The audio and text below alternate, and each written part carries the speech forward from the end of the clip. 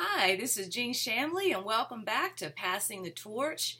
I hope that you've had a great week. I hope that you have been finding your divine appointments and seeking God and asking Him on your way of doing things. We talked last week about divine appointments from God and creative evangelism, and you finding your own way to do things and what works for you, but find it. God is so good, and the life in Christ is so exciting when you share it. And if you think that you can't do it, just go back to the number 18, Divine Appointments, and listen in on that if you missed it. And you'll hear my testimony, because I used to be so shy, and I'll show you how the Lord walked me through to break through that to where I'm a soul winner, and I have been for about 35, 36 years now. And it's a joy. Oh, you'll experience joy like you never have before. Well, we're talking about living in the book of Acts. That's our subject, and we're going to continue on. We're going to talk about some things today. And this is going to take a while. I'm going to call it a mini-series because there's no way to get in it. The book of Acts is probably the action-adventure book of the whole New Testament, okay? So it is packed with incredible things that the Holy Spirit does, and the apostles and the prophets, and, Christians walked in things, and there's just so much good teaching in there. And it's not a 2,000-year-old book. It's a now book. It's a me book. It's a you book. God has things for you. So let's pray. Father, my heart is so full. Lord, there's so much to share. And I ask that you take over me and take over this time that we have together, this little segment of teaching that we're going to do. Have your way in me. Have your way, Lord. And I pray that you open the eyes of our understanding. And, Lord, that you impart to all the hearers, Lord, a joy, a desire, and a hunger to seek after these things of God, these things that you have given to us in your word, these truths that are available for all of us to walk in. You said, Lord, you're no respecter of persons. You will not leave anyone out.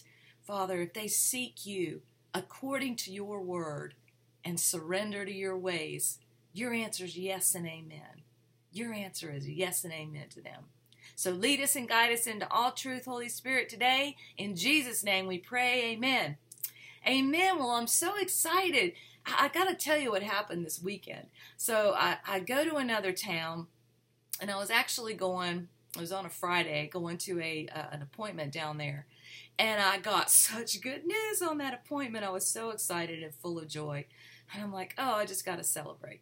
So I went out to eat just by myself. I kind of had a date with Jesus. I had a couple of cousins in town. They were busy, so I thought, I'm just going with the Lord.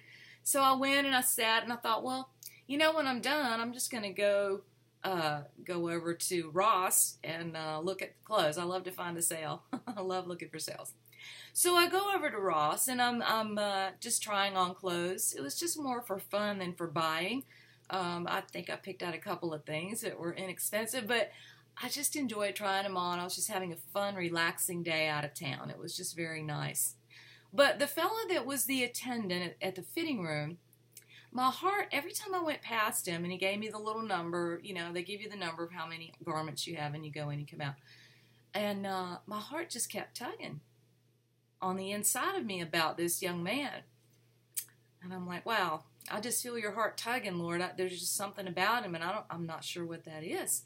So I tried on clothes, and he had such a great attitude, and he did his work with joy, and I was just really impressed by him as a person.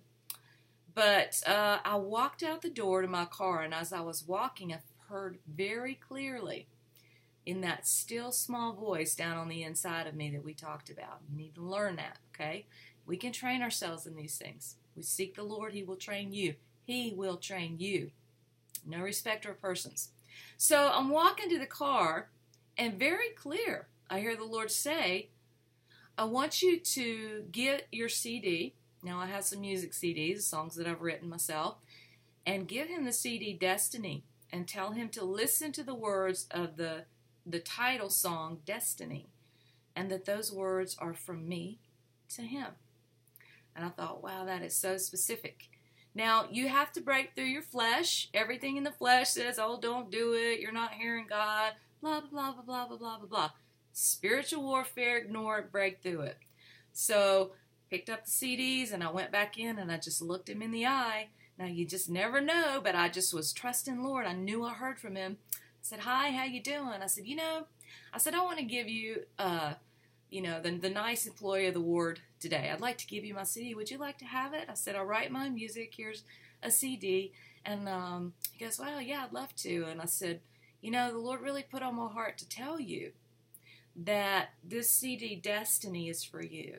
And especially listen to the song titled Destiny.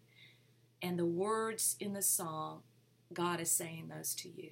He has a message for you in these songs. And he just sat back. He said, wow.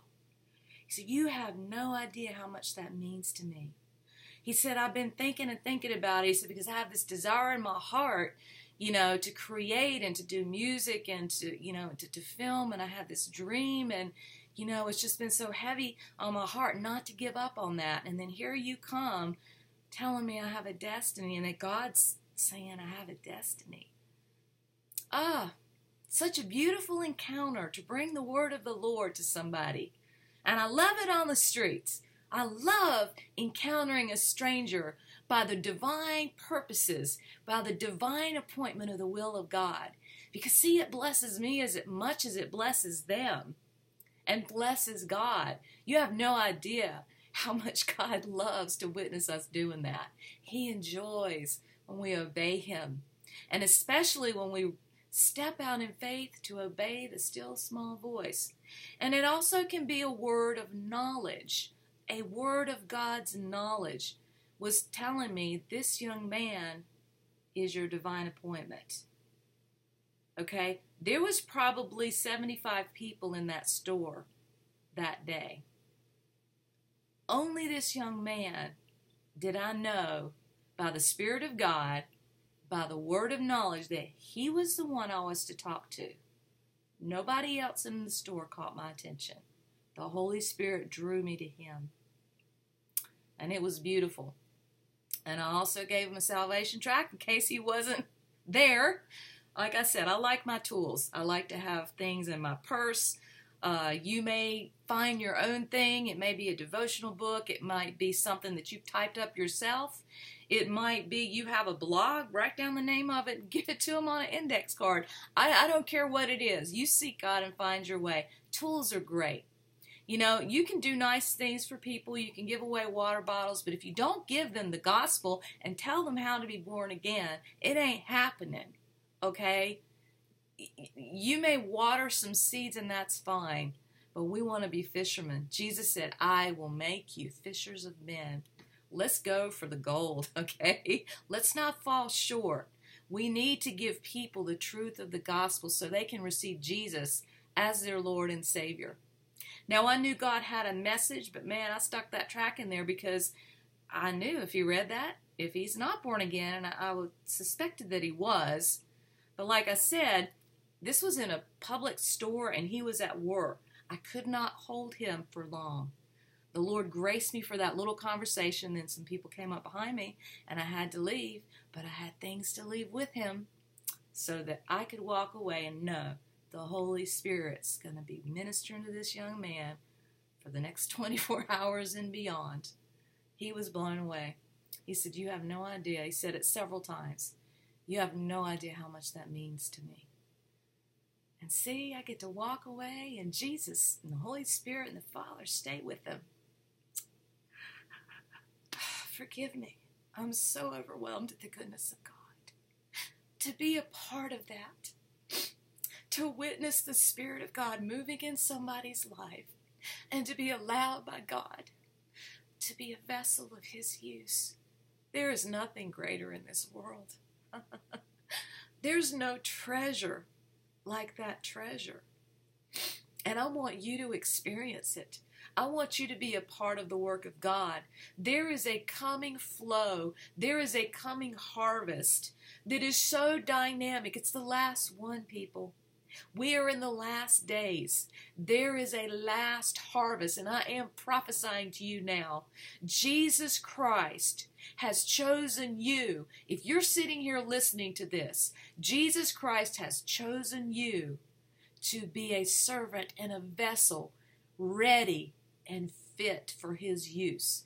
He wants you to learn what his word says. He wants you to learn how to hear his voice. He wants you to learn how to recognize and cooperate with the gifts of the Spirit so that you can be the one reaching others. You can be the vessel he uses in his harvest. You can be the one in an army of people God's raising up. There's going to be thousands of us all over the world. Now, there's leaders and there's trainers, but I don't think there's going to be stars like there has been. This is my personal opinion. In my generation, there were these stars, people that were called prophets and leaders and teachers, and people followed them. I really believe your generation is going to be different because, I'm not teaching you to follow me, okay?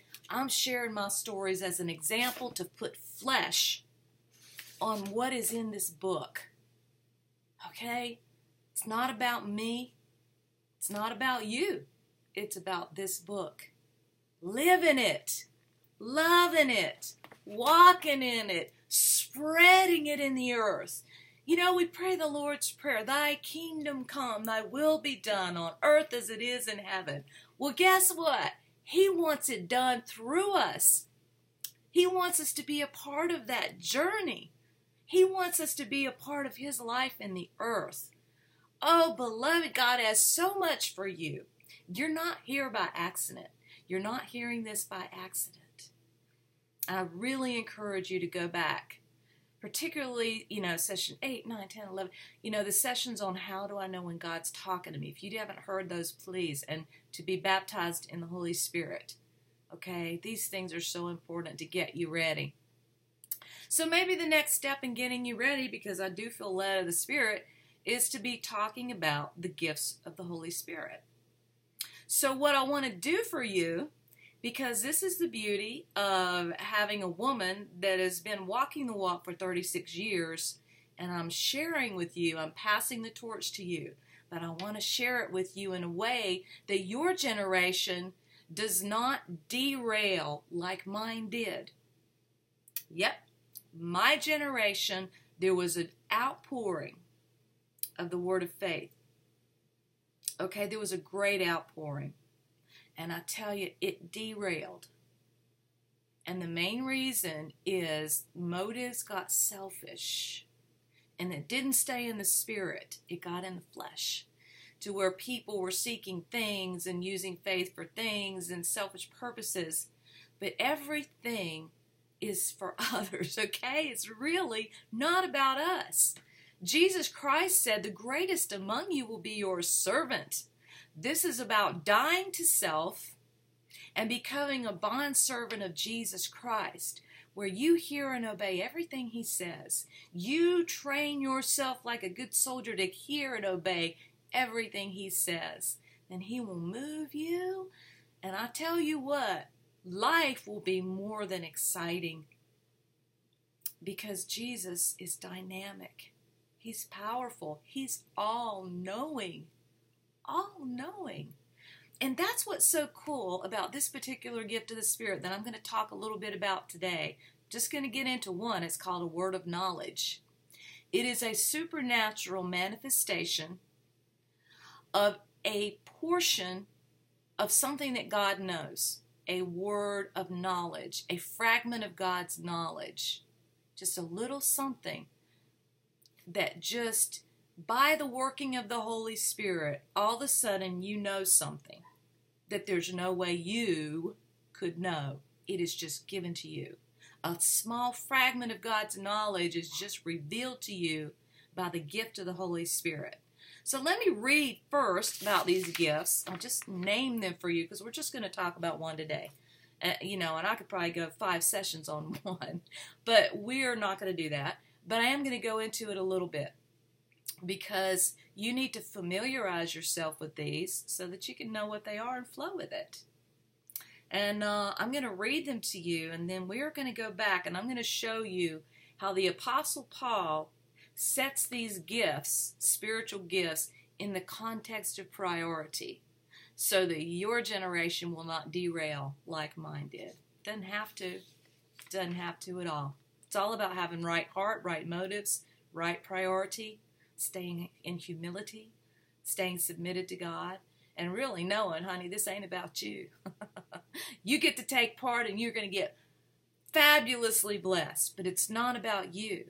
It's about winning the lost and dying world that needs Jesus Christ desperately. That's why he left us here. I tell you what, churches and Christians that are not reaching the lost and have a heart for giving out, they become like the Dead Sea. There's no life. There's no life coming in because there's no life going out. You got to be giving out of the Spirit. And you'll learn how. Just stick with me. Okay. 1 Corinthians chapter 12.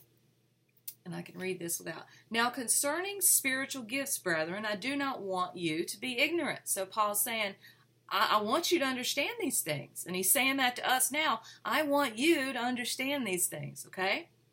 I do not want you ignorant. And he says, you know that the Gentiles were carried away unto dumb idols. However, you were led. Therefore, I make known to you that no one speaking by the Spirit of God calls Jesus accursed, and no one can say that Jesus is Lord except by the Holy Spirit. Now, I really want to differentiate these. What you see in psychics and what you see in the occult and what you see in people that say, you know, they can just know things. Woo.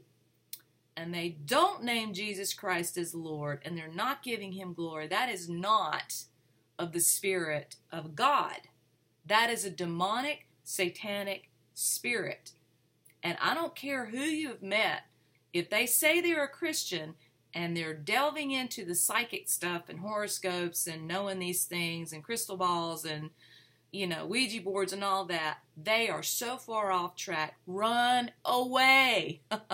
Run away. All right, all this mess. And look, I was a missionary to a New Age community. I know their mess. All right. I know it looks spectacular. I know they can come up with stuff. It's nothing more than demons in the spirit realm that know what's going on. They're talking to other familiar spirits. It's a trick, and sometimes it is supernatural, but it's not of God. Run away, okay? There ain't no such thing as a channel or a 2,000-year-old guru. Run away. Get away from that mess. You come to the holy word of God, and you get it God's way. Satan can only counterfeit what God has. All right, nothing Satan has is original. Nothing Satan has is new. All right? He just copies God, and it's counterfeit, it's fake, and it's dangerous. Learn the truth. All right? The way to know a counterfeit is to know, like the way they train bankers to recognize counterfeits is to have them study the real thing. They will study a true $100 bill so that when a fake one, a counterfeit comes across so pat, they can see, ooh, you know, there's something different about this. Study the real thing. You don't need to know about their mess. All right? Satan's a counterfeit. He's just a copycat. Get the real thing from the Holy Spirit. Holy, holy, holy. All right?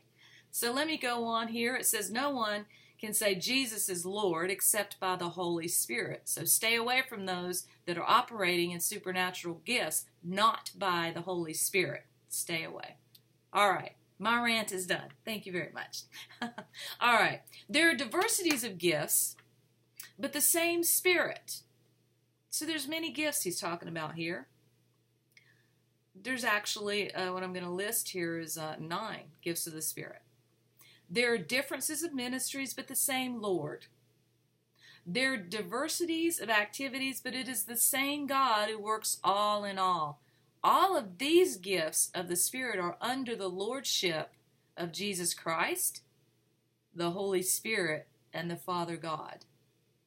All right, those operate at His will, not at our will. We just need to understand them and know about them so we can cooperate with them. We can't make them happen. The gifts of the Spirit operate at the will of God, as the Holy Spirit wills it. We don't make it happen. But the cool thing, sometimes they do, because you need it. When you're out there working for God and you're living your life for God, He may just turn them on so that you will have a word of God's knowledge. You'll know something you'd have no way to know, but it's going to benefit you. It's going to bless you. It's going to equip you to be a blessing to someone else.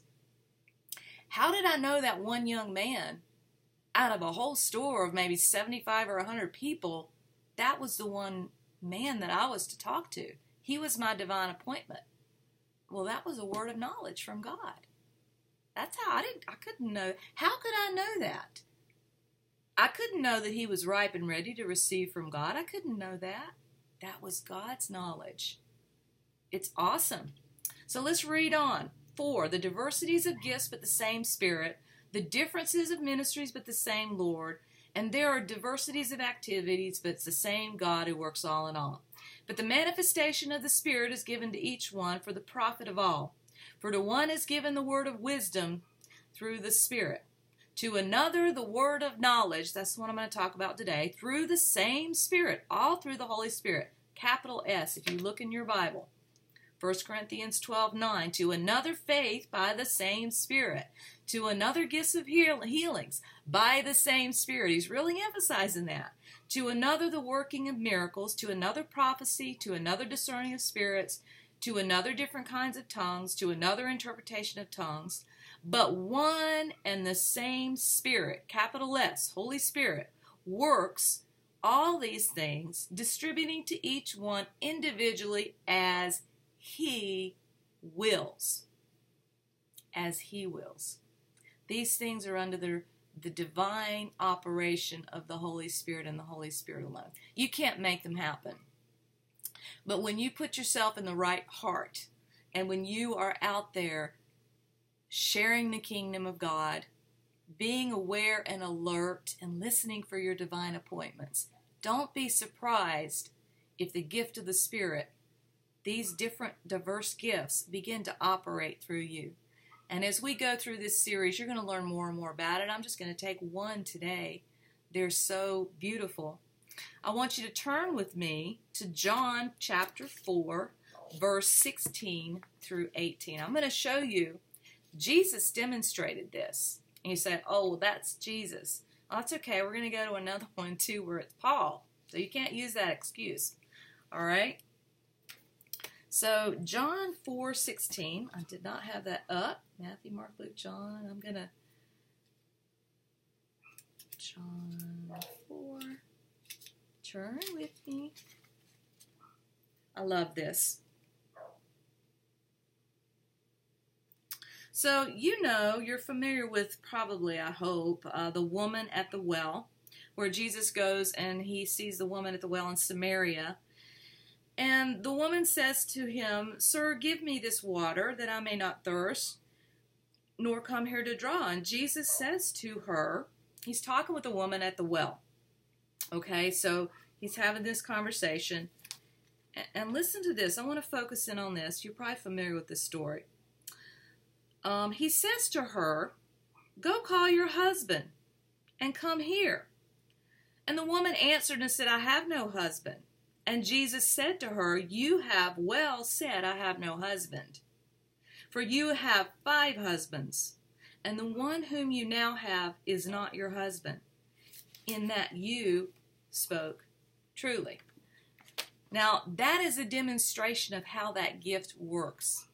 Jesus was sitting there, and he knew he had a word of God's knowledge in him that he knew she had 5 husbands. That's pretty specific, okay? This is a gift that can be very, very specific. It's pretty amazing.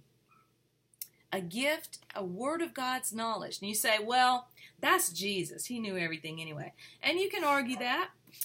But I believe he was demonstrating things for us, and it's recorded. But let's go to Acts chapter 9, verse 11. I'm going to show you a real specific one. And this is just some guy named Ananias. Now, he was a servant of God. I believe he was a prophet of God.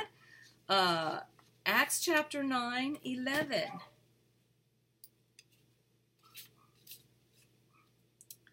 Turn in your Bibles. This is so good. I really wasn't sure how all this was going to pan out. All right, this is a good one. This is awesome. All right, let's go back up. This is when the Apostle Paul has been struck with light. He receives Christ and he's blinded. You remember back there? And you can go back and read that in the book of Acts chapter 9. But we're going to pick up where God speaks to Ananias. Okay, so he, trembling, said, astonished.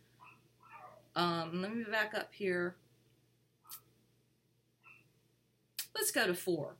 Acts 9:4. Then he, Saul, who was to become Paul, fell to the ground and heard a voice saying to him, Saul, Saul, why are you persecuting me? And he said, Who are you, Lord? Then the Lord said, I'm Jesus, who you're persecuting. It is hard for you to kick against the goads. So he, trembling and astonished, said, Lord, what do you want me to do? Then the Lord said to him, Arise and go into the city, and you will be told what you must do. And the men who journeyed with him stood speechless, hearing the voice. Then Saul arose from the ground and went with his eyes were opened. He saw no one. So Paul was blinded. He was blinded. And he went 3 days without sight, verse 9, and he neither ate or drank. Now, this is what I want to call your attention to. Now, there was a certain disciple. This is just a guy that's a disciple. It doesn't say he was an apostle or anything. A certain disciple at Damascus named Ananias. And to him the Lord said in a vision, Ananias. And he said, Here am I, Lord. So the Lord came to him and said, Arise and go to the street called Straight. He gives him the name of the guy's street. Straight was the name of the street. And inquire at the house of Judas for one called Saul of Tarsus, for behold, he is praying. And in a vision he has seen a man named Ananias coming in and putting his hand on him so that he might receive his sight. That is so detailed. This is a word of God's knowledge coming to Ananias, who's just a disciple, giving him the name of the street he's supposed to go to, the name of the guy he's supposed to pray for, and telling him what's going to happen. And not only that, on the other end, Saul, who has been blinded for 3 days, is being told by a word of God's knowledge. There's no way he could have known this on his own. It was above his own knowledge. It was a supernatural manifestation of a word of God's knowledge, to where Saul knew a guy named Ananias was going to come pray for him. These are very specific words of knowledge taking place here. And what happens? Then Ananias answered, Lord, I've heard from many about this man, how much harm he's done to your saints in Jerusalem. Saul, before he was saved, was out killing Christians and persecuting them. And here he has authority from the chief priests to bind all who call on your name. But the Lord said to him, and Ananias was a little scared to go do this. Listen to what God says. Go, for he is a chosen vessel of mine to bear my name before Gentiles, kings, and children of Israel. For I will show him how many things he must suffer for my name's sake. And Ananias went his way and entered the house. Laying hands on him, he said, Brother Saul, the Lord Jesus, who appeared to you on the road as you came, has sent me, that you may receive your sight and be filled with the Holy Spirit. And immediately there fell from his eyes something like scales, and he believed his sight. He received his sight at once, and he arose and was baptized. That's a lot of beautiful specifics. And this is in the life here, Saul. Ananias is just a disciple, it calls him. That's you and I. We're disciples of Christ, aren't we? So we can expect and understand and know that the word of knowledge is just a sudden gift of the Spirit where you know something that there's no way you could possibly know it. and you recognize that as, that's a word of knowledge. That is the Holy Spirit willing that I know something that God knows that I can't know in my own being. I can't know that naturally. There's no way I would know that in a natural way. Okay? And I'll give you one more little example. We're coming up to our close of our time. But I was working in a furniture store, and there was a guy I was working with. You work with people, okay? I just want to show you this in a very common setting, because this is how this gift operates. Now, I'm at work, and there's a guy, furniture store. I worked up front. There was a guy that worked in the warehouse, and he came up front. He was walking by, and I walked by him. And when I walked by him, down on the inside of me, I could see the word and hear the word. I don't know how to explain that in the spirit. The word suicide. Oh, wow. And a little later in the day, he walked back by, and again, on the inside of me, I just had a knowing. This guy is thinking about committing suicide. I just heard it. I just knew it. There's no way I didn't even know this guy. I didn't even know his name. Okay? I had no idea. But every time I walked past him, I knew he was thinking about suicide. I could hear that on the inside of me, suicide. So I called a friend, had him pray with me, and come into agreement on that God would show me what to do with his knowledge. I understood this, what to do. And the Lord really breathed on me and gave me supernatural boldness to go talk to him. And I went up to him and I told him, I said, God loves you so much. I said, I just really felt like God wanted me to come back here and tell you. And I really believe he's told me that you were thinking about committing suicide and he doesn't want you to do it. Well, this guy's mouth dropped open. How could I know that? I couldn't. And he knew that. He knew there was no way I could know that. So this caused him to glorify God. This caused him to give God glory. He didn't glorify me. He knew this was divine. All eyes were on the Holy One, because he recognized there's no way this woman who doesn't even know me can walk up and know that I'm planning on how to kill myself. So I was able to talk to him. I gave him some materials, and I told him it was fairly sad.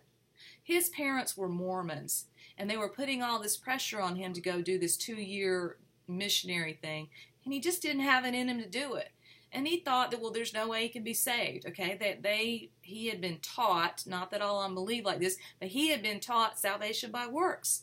And when I was able to present him with the gospel and tell him salvation is a gift of Jesus Christ, not by works, lest any man should boast, he was so relieved. He was totally set free. You shall know the truth, and the truth will set you free. The truth of God set this young man free. Not only that, how can you imagine he felt that the God of the universe intervened in such a supernatural, divine way that could not have been known any other way than that God knew him and cared about him and was watching him. And so I gave him materials on how to be born again, the gift of God. Oh, the gift of God is great, and God wants us to share. Well, I have so much more to tell you. We're up on our mark. I'm going to have to end now. I will continue this tomorrow. There's a lot more. If you have not listened to the first one in this series, go back and look at divine appointments, because God wants us living in the book of Acts. God has divine appointments for you. And see, when you hear me talk about these things, when I show them to you in the scriptures, and you hear the very common stories today at work, you will become aware of your own life and understand and know that the Holy Spirit is no respecter of persons. He may will to operate that in your life. But if you're aware of it, you understand it, then when it happens, you'll recognize it and cooperate with it. And you'll see the fruit of what it was even given for. So let's pray. Father, Lord, only you, Holy Spirit, can really teach these things. But Lord, we are equipping ourselves. We are learning your word. We're listening to your word. And we're equipping ourselves because we want to be used by you in this last harvest. Father, get us ready. Holy Spirit, teach us. Lord Jesus, we love you. And it's in your holy name. We want to glorify you, Jesus. We want to lift you up in the earth. We want to see the great harvest, and we each want to be a part of it. May it be so, Lord. Seal these words in our heart. Lead us and guide us into all truth. In Jesus' name. Amen. Well, God bless you, and we'll be back with more. This is an ongoing progressive teaching. So get in your word. Look at that. Again, that was 1 Corinthians chapter 12 about the spiritual gifts. And I will go over a little bit the next teaching. I talked about how it derailed, and we will get at how to have our priorities straight and everything. We'll talk about that. But be excited. You're chosen to live now. You're chosen to live in the last days. You're chosen to be an end-time saint. You're chosen. You wouldn't be sitting here listening to me right now if you weren't. Be encouraged. Break through. Don't let the devil rob you of what you were born for. Amen. I'll see you next time. God bless.